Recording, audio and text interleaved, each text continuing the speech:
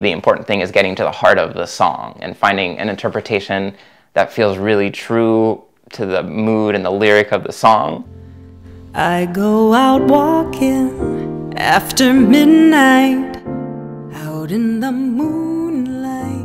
Staci had mentioned to me that she kind of imagined a percussionist, and so I kind of wanted something that was groovy, but not, you know, it's not an in-your-face grooving song. That's kind of how we came up with this vibe for Walkin After Midnight. We had Bob Sheppard there playing saxophone, and so it's like, of course we want to give him space to just deepen that vibe. So, you know, maybe if we're imagining this as a film, that space is just you walking along the highway, thinking about your next thought before you kind of go back into the lyric.